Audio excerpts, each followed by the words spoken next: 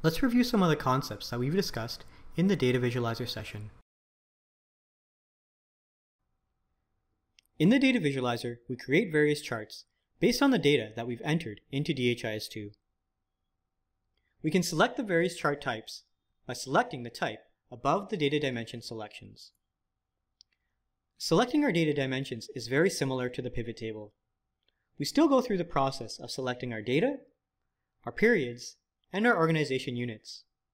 And as before, we can also add in additional data dimensions below these three core data dimensions.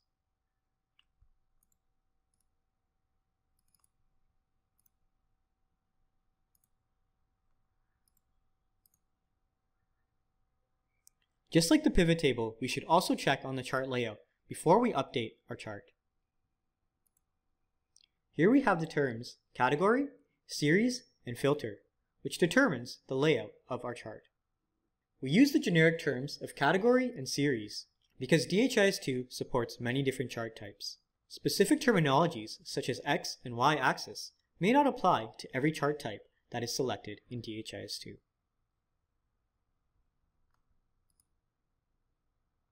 We also have a variety of chart options. In the options, we can add and remove values, hide empty categories if there are any available. We can also add titles to our range and domain, as well as titles to the chart. We can also order the chart by using the sort order option.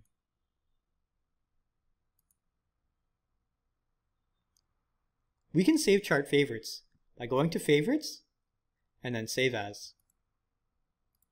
Here we can enter the favorite name using the same naming convention that we've been using through the other demonstrations. This includes our username, our program, and then the what, where, and when.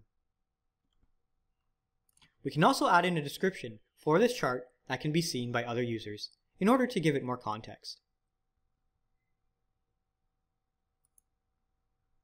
Favorites can be opened by going to Favorites and then Open. We can search for our favorite and then click on it in order to open it in the Data Visualiser.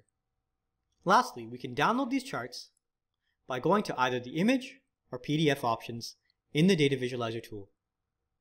There are some differences between these two chart types. Images typically are easier to put into a presentation, where PDFs allow for a much more lossless image in terms of quality. This ends the Data Visualiser session. Please give the exercises a try and let us know if you have any questions about anything we've gone over in this demonstration.